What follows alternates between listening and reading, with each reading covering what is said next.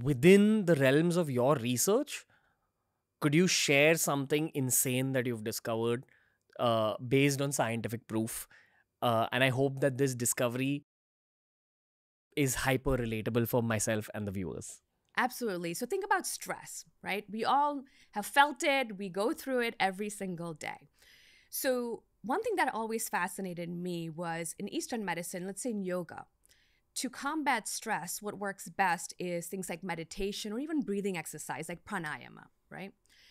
So I was always fascinated by that. When I practice it, I feel amazing. Right. But to a Western audience, how do I prove that this is really working? So in my practice, I combine best of East and West. So I really bring in 5,000 years of science. So what I started doing recently is I started hooking people up to a little device called heart rate variability monitor. Basically what it is, it's a tiny little thing you wear underneath your shirt right on your heart.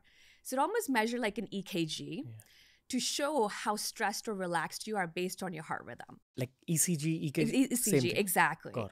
So in real time, it can tell you how stressed someone is or relaxed. Right. So now I tell my patients, close your eyes. I teach them alternate nostril breathing, some yoga-based breathing exercises, and I see that number change right away. Gotcha. So now all the research is coming out saying the way that yoga, meditation really work is by activating this one nerve in the body called the vagus nerve, VAGUS, vagus nerve, not like Las Vegas. So what's fascinating is this vagus nerve starts in the brain and follows this straight path into the pelvis. If you look at the chakras, there's 7 chakras, right? The location of the chakras is exactly matches where this nerve goes to the major organs in the body. Wow. So if it goes into the heart, that's the heart chakra. So in yoga, we might say this breathing exercise or this yoga pose activates or opens the heart chakra. In Western medicine, I say it activates the vagus nerve at the level of the heart. Tomatoes, tomatoes, right? Same thing. But it's fascinating. For thousands of years ago, people figured out that this is the vagus nerve. If we strengthen this vagus nerve, we're more resilient. We can fight stress.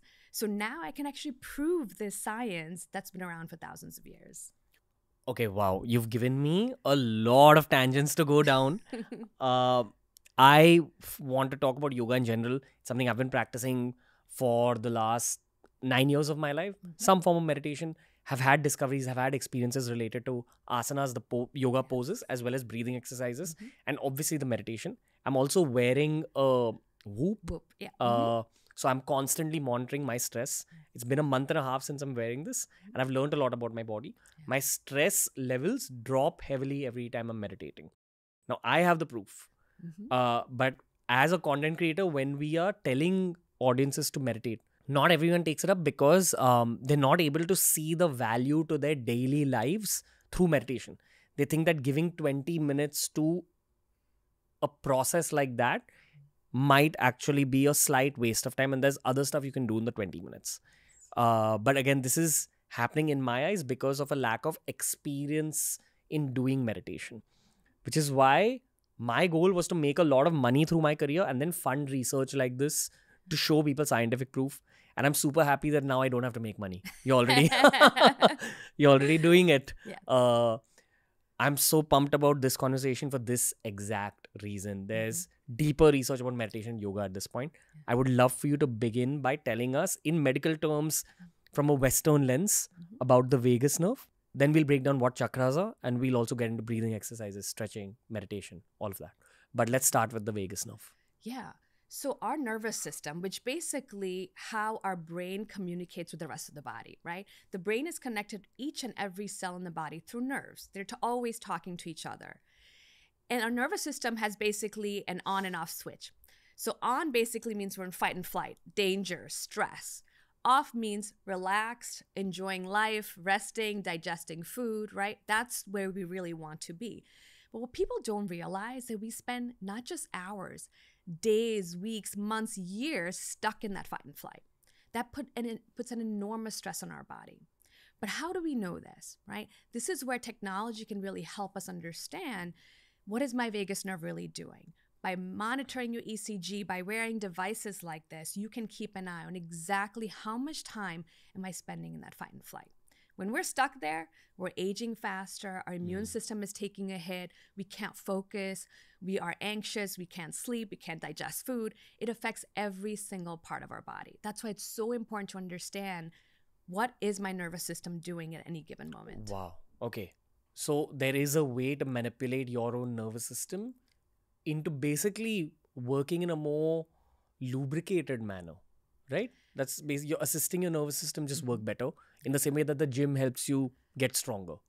I think about vagus nerve, think about it as a muscle, right? If I want big biceps, what do I have to do? I have to exercise every day, put some stress, use the biceps every day to make it stronger.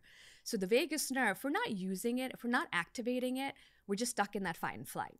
So the idea is that yoga, breathing exercises, meditation basically flex your vagus nerve every single day to make it stronger. So no matter how much stress you're facing, you're not going to get stuck in that fight and flight. You're going to be more resilient and get out of it much faster. Okay, so to understand the vagus nerve and its functioning better, maybe a basic question to begin with: what's the relevance of the vagus nerve for a college student?